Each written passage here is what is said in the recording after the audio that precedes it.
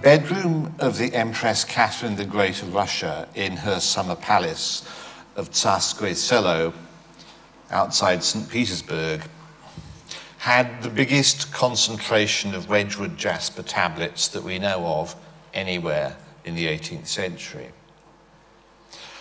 The tablets themselves, sadly, were destroyed when the bedroom was shelled during the terrible siege of the city in the Second World War. And our knowledge of them is based on the photos of the room taken before the war. I apologize that these are the best photos we have, but despite their quality, they're good enough to identify the tablets. The Empress's bedroom was designed by her Scottish architect, Charles Cameron. To get a sense of this lost interior, I cannot do better than quote Schwitkowski in his book, The Empress and the Architect. He writes, "In this intimate room, Cameron tried to create an impression of the utmost unity and integration. In the manner typical of Robert Adam in England, the decorative patterns of the ceiling and the floor were of almost identical design. Above, all was light, with curving bands and fine radials converging at the center, enclosed in a circle, all precisely mirrored in the dark decorative parquet below. The walls of frosted glass, overlaid on white flannel, reflected a milky white light and were lined by fine rustication. The height of the bedroom was divided by an entablature. Above it, in the center of the two long sides of the room, were two large rectangular tablets of Wedgwood jasper. One showed a bacchanalian sacrifice. Here it is in close-up, and here's the same design in a surviving example in Wedgwood basalt. The subject on the opposite side was a bacchanalian triumph. You could see it on the left here and again in close-up. And here's a surviving example of the design, again in Wedgwood basalt. I'm using the titles for these designs given in Wedgwood and Bentley's 1779 Catalogue of Ornamental Ware, where they are numbers 70 and 71. The shorter side of the room, opposite the windows, had a different bacchanalian sacrifice tablet, seen on the left here, and again in close-up. And this is a surviving example of the subject in jasper. It's listed by Wedgwood and Bentley as a sacrifice to Bacchus at number 200 in their catalogue. Below the entablature, each of the long walls had two circular jasper tablets, one in the corner away from the windows, one in the middle directly below the large rectangular tablet. On the fireplace wall, these were two male bacchanalian figures, each carrying his symbol of a thyrsus, basically a large pine cone on a pole. Here they are closer up, and here's a surviving example of the one on the left. The designs came from ancient paintings excavated at Herculaneum, shown here in the original publication of the excavations, Le Antiquitadi Ecolano Esposte. From the same source were the two dancing nymphs facing them on the opposite wall. One is in the middle of this shot, the other is out of shot to the left, and here's a surviving Wedgwood example of this one in basalt, and the engraving of the original painting in the Herculaneum publication. In the corners of the short wall opposite the windows were two more circular tablets. They are subjects listed together with the Herculaneum figures in Wedgwood's catalogue, but unrelated to the Bacchic theme. One showed Marsyas and the young Olympus. It's on the far left here, partly hidden by the column. Here's a close-up and a surviving example in jasper. The matching one in the other corner was Papirius and his mother, this time on the far right, partly hidden by the column, and here's one in basalt. Over the fireplace, and over the sofa facing it on the opposite side of the room were two small rectangular jasper tablets of a familiar Wedgwood subject, the dancing hours. You can see the tablet opposite reflected in the mirror. Further to the right, and on the right here, was a tablet showing 5 of the muses. Here's a surviving example. Another tablet showing the remaining 4 muses with Apollo was on the opposite wall and is shown reflected in the mirror on the right. There were probably 14 Wedgwood tablets in this exquisite little room. In addition, the fire surround was studded with 15 Wedgwood jasper medallions. In 1782, the Russian government relaxed trading restrictions on foreign goods, and shops calling themselves the English shop multiplied in St Petersburg. Peter Capper was an English merchant based in Birmingham. That means his main business was probably selling English metalwork. He had been selling Wedgwood's tableware in St Petersburg for over a decade when he wrote to Wedgwood from the city on the 12th of June 1786, requesting something much more ambitious. Here's what he says. "Sir, having had an opportunity of taking an order for some of your cameos or basso relievos, I have thought proper to avail myself of it, the more so as I have for a great while observed that many of them might be used in this country. But for want of being acquainted with the proper channels through which these things are disposed of, I never durst write for them on my own account." Bit of a feeble excuse. "The person who has ordered the quantity described is an artist employed at court, and so earnestly does he wish to have them that I have a good security for the value of £100, which is to be paid down at the shipping of the goods. And if these pieces are perfect and please, I make no doubt many more may be sold here on the same footing. I must therefore recommend this trial to your utmost care, and beg you to observe that all the pieces of the order are to be different, not two alike, the word pair being explained in the order. I have seen one piece here which was exhibited to me for a pattern, viz. Offering to Aurora, with your name on the back. I should conclude from that circumstance that the order will be perfectly clear to you." And accompanying the letter is a document headed St Petersburg, 12th of June 1786, received 2nd of July, came through quickly, commission for sundry basso relievo work to be got ready by the middle of August, but as the whole could not possibly be expected by that time, it should not prevent the shipping of the goods, and that part which cannot be ready must be left out. The list which immediately follows is the order to which Capper referred, and which he hoped would be perfectly clear to Wedgwood. From the way he introduces it, it seems clear that it was not written by him, but by someone else, almost certainly his customer, the artist employed at court. It's a set of instructions intended for both Capper and Wedgwood. It reads as follows. 6 pieces or 3 pairs of basso relievo in size about 28 inches by 12 or 13 inches, amongst which the Triumph of Ariadne and Bacchus. These pieces, though called pairs, should all be of different subjects, taken from history or fable, all very well composed and distinct. The word pair signifies that the 2 pieces so called should be exactly of a size, or to be the companion of each other.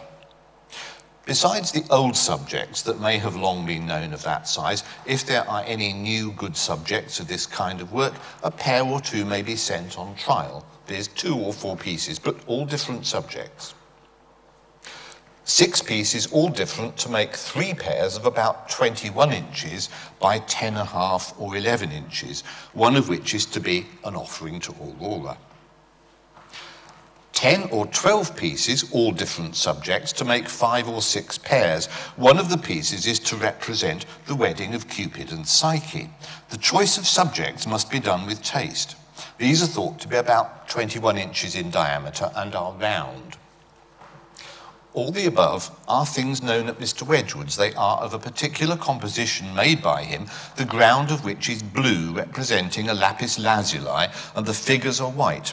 The few mentioned above, such as the triumph of Ariadne and Bacchus, offering to Aurora, Cupid and Psyche, are already known here, and are pointed out to give an idea what the taste is and what the others should be. Wedgwood's first reaction on receiving this letter and its contents is likely to have been shock. This was an enormous order for enormous tablets, 6 at 28 inches and 18 at 21 inches in length or diameter. How many tablets of these sizes had he ever successfully made and fired? Fortunately, the ornamental ware oven books survive up until 1787. And although they're not quite a complete record of production, they're not far short of it. The dimensions given in the oven books are for the tablets before firing, and they shrank by 1 inch in 8 in length when they fired.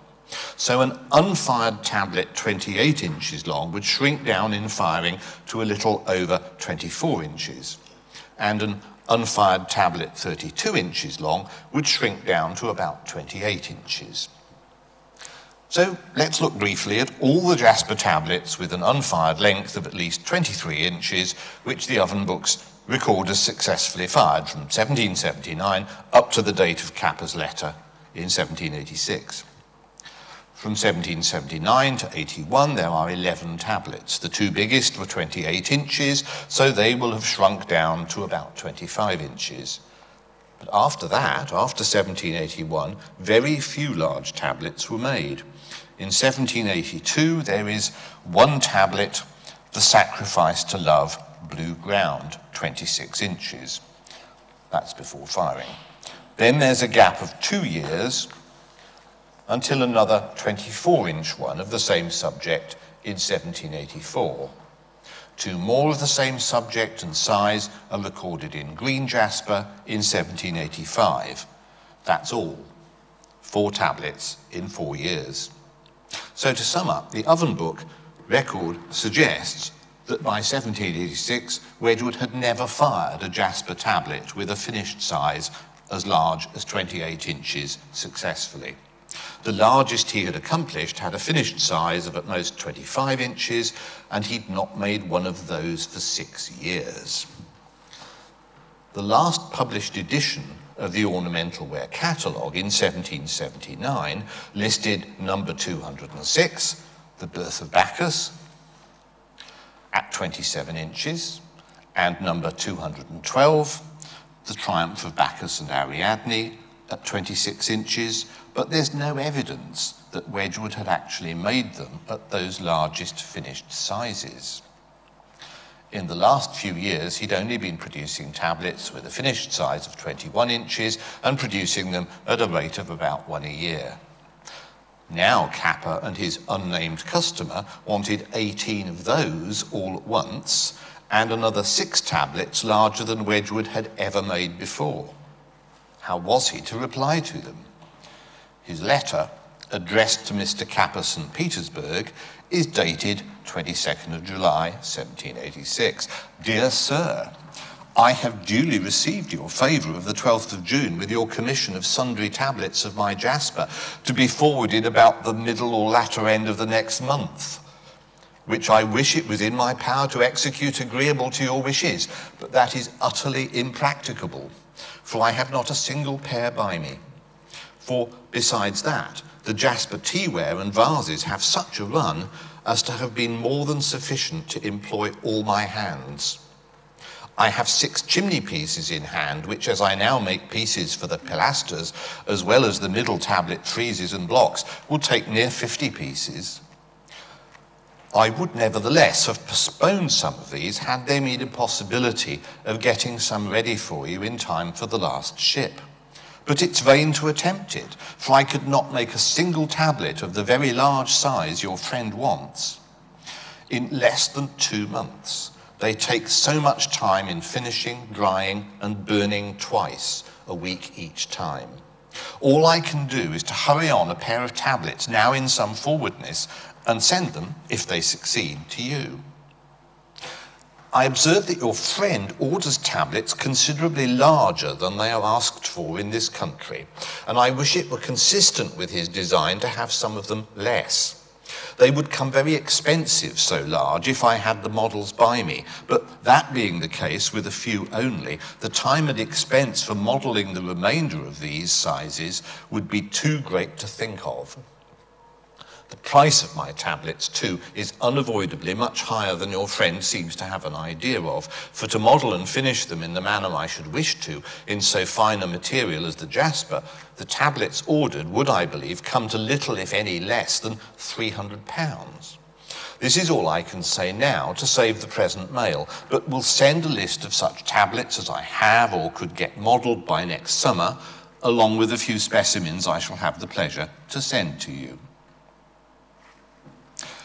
The reference to the last ship is because the sea approach to St Petersburg froze over between October and March, so that any goods not sent in September would have to wait until the following spring. We do not know whether the pair of tablets Wedgwood mentioned were ready in time for the last ship, less than 2 months later. It's also likely that Capper sent Wedgwood further instructions in the summer of 1786 in reply to Wedgwood's July letter. There was time for Wedgwood's July letter to reach him and for him to get a reply back to Wedgwood before the icy grip of winter stopped the ships. However, the next surviving item of their correspondence is not until the following spring. Mr. Peter Capper's order received April the 2nd, 1787, to be executed as soon as possible. Number 206, the Birth of Bacchus from Mr. Angelo's cabinet, 27 inches by 12. 207, Triumph of Cupid, same measurement. 208, Offering to Cupid, 25 inches by 10.5. Number 212, Bacchus and Ariadne, 26 by 10¾ inches. Capper orders these 4 tablets by their numbers in Wedgwood's ornamental ware catalogue, so Wedgwood has no doubt sent him a copy. Capper has chosen the biggest sizes listed in the catalogue, but there is an anomaly. Number 207, the Triumph of Cupid, which he wants 27 inches long, is only listed in Wedgwood's catalogue at 11 inches long.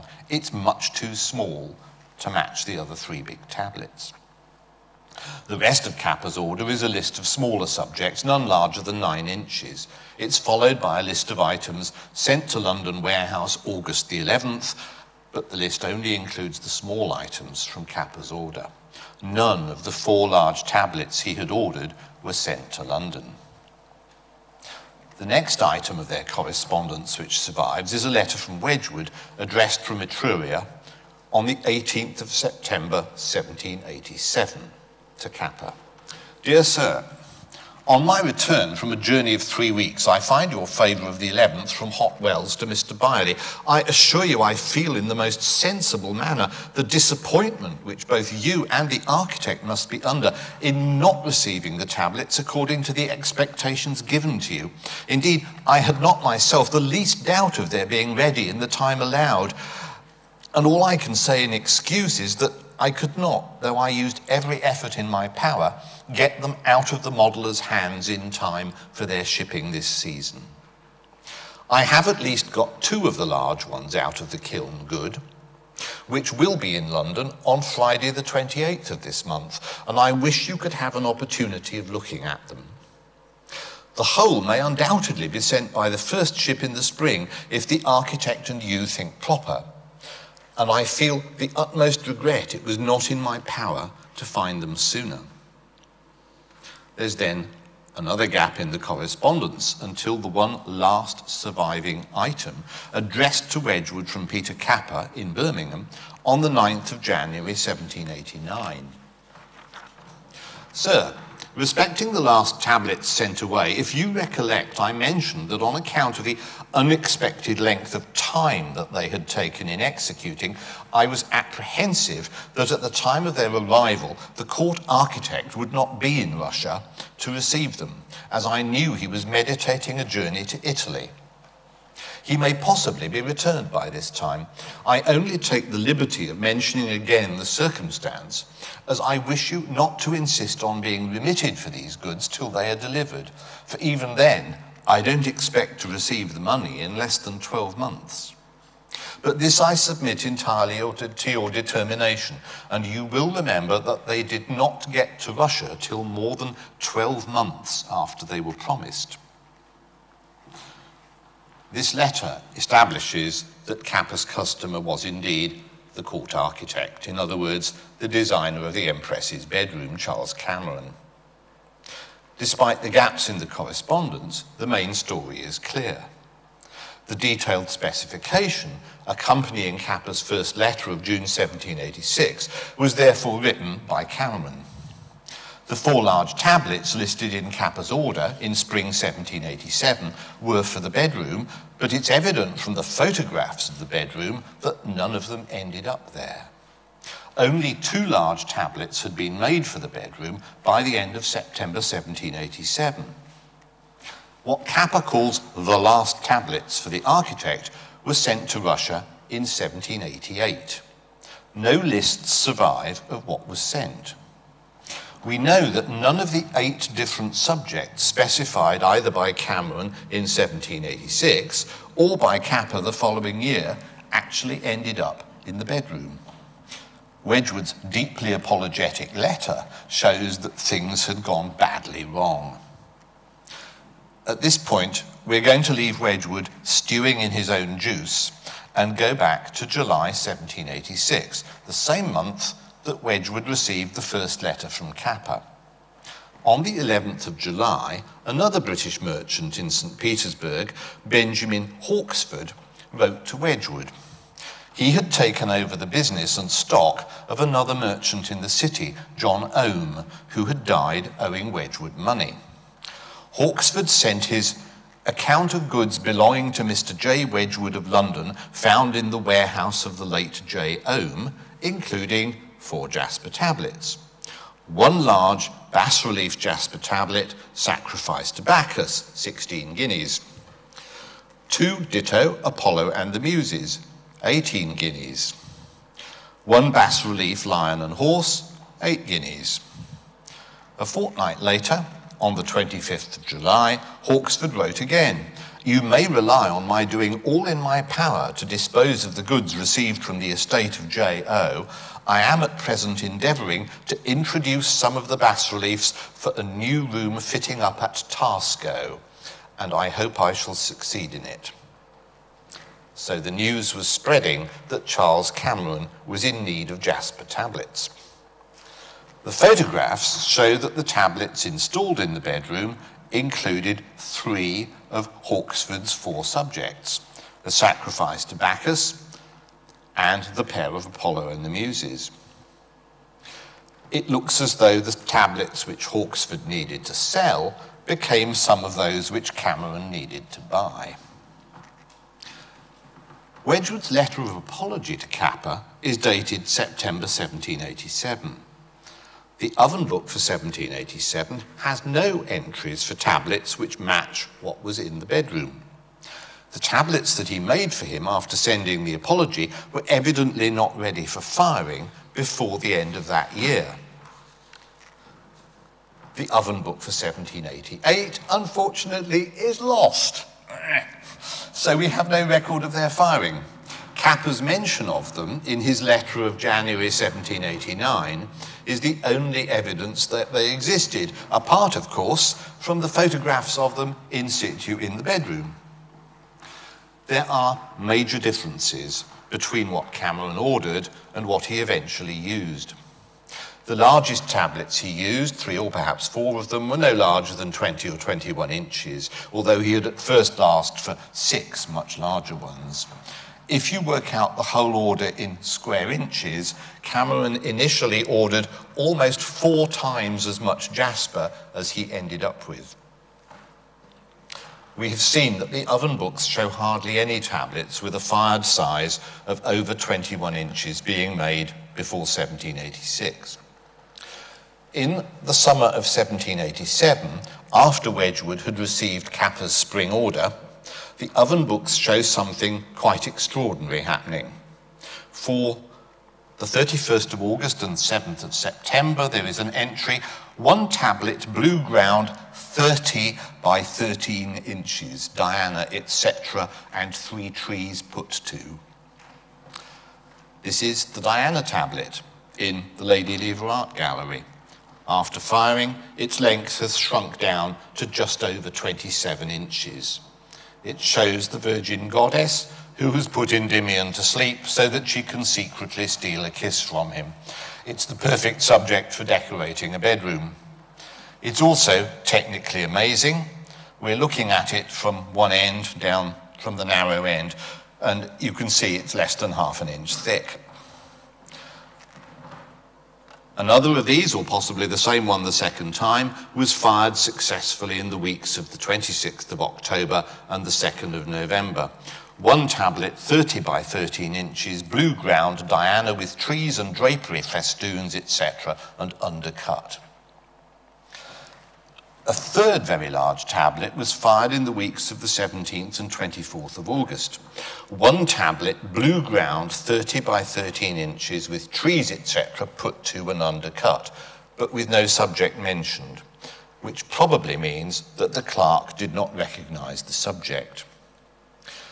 Only 1 other tablet as big as the Diana tablet is known, and that is this one, acquired by the Museum of Fine Arts in Houston in 2015. It is number 206 in Wedgwood's catalogue, The Birth of Bacchus, one of the subjects Kappa had ordered in spring 1787, 27 inches long, just as he had specified. So these 2 tablets are the largest jasper tablets that Wedgwood had ever made and the largest that he would ever make. I conclude that Wedgwood made these 2 tablets specifically for the Empress's bedroom. They are most likely to be the 2 subjects which he mentioned in his letter of the 18th of September as having got out of the kiln good. But neither of them ever made it into the Empress's bedroom. Why not? Kappa had ordered 4 very big tablets, but Wedgwood had only reported that he'd made 2. And he hadn't delivered them yet. What confidence could Cameron have that Wedgwood, having failed to deliver in 1787, would deliver the following year? Sadly, the correspondence doesn't survive. The best evidence, again, is the tablets that ended up in the bedroom, smaller than the ones Cameron originally ordered. It seems that Cameron changed his mind and belatedly followed Wedgwood's suggestion in his letter of July 1786 that it was the great size of the tablets that was the problem and that production would be more straightforward if they were smaller. That would be a good reason for using Hawksford's Sacrifice to Bacchus tablet and for ordering 20-inch tablets to match its size instead of the originally planned much larger ones. But Cameron can only have achieved the careful symmetrical arrangement seen in the bedroom by rethinking what he required from Wedgwood. He cannot have achieved it just by amassing odd jasper tablets, which shops in St Petersburg happened to have in stock. The tablets had to be in pairs, 4s and 6s, which matched in size. Wedgwood usually made 2 examples of any object to reduce the risk in case of the many possible accidents in manufacture, firing, drying, storage, and transport. Wedgwood was also a perfectionist. His apologetic letter of September 1787 shows he was deeply disappointed. Was the idea for the room that of Cameron or the Empress? It has to be more likely that the idea was that of the Empress. She had a track record of patronising Wedgwood, first the Husk service of 1770, then the Frog service of 1774. Cameron's initial request for 28-inch tablets sounds like the Empress asking how large the biggest tablets were and then wanting the largest size or a bit bigger. The idea behind the room was a restrained neoclassical update of that great Baroque invention, the porcelain room. This would have been more obvious if there had been almost 4 times as much jasper as Cameron originally intended. His original scheme for the bedroom envisaged some 24 jasper tablets of at least 21 inches in size. Even in the revised version, with a probable 14 tablets, it was the outstanding example of Wedgwood jasper used for interior decoration. Despite its destruction, the room features in all modern works on Wedgwood. Not until now, however, has the original specification for the tablets been identified as the work of Charles Cameron. This reveals how much grander his original plan was and how he had to reduce its scope. It also accounts for Wedgwood's determination to make the largest jasper tablets he would ever produce. The double irony is that they were never installed in the room for which he intended them, but that if they had been, they would have been blown to bits with the rest of the room. Instead, they survive miraculously in the Lady Lever Art Gallery and the Museum of Fine Arts in Houston. The Empress's nephew and successor, Archduke Paul, and his wife Maria Fyodorovna were clearly impressed by the Wedgwood in the bedroom. They had already acquired a taste for French furniture inlaid with Wedgwood jasper. In 1782, they had made a private visit to Paris under the transparent disguise of the Count and Countess of the North. The Marchand Mercier from whom they bought the most was Dominique Daguerre. One of Daguerre's specialities was, of course, furniture inlaid with Wedgwood jasper. In the 1780s, Daguerre and his partner Martin Éloi Lignereux became the most important French purchasers of Wedgwood tablets.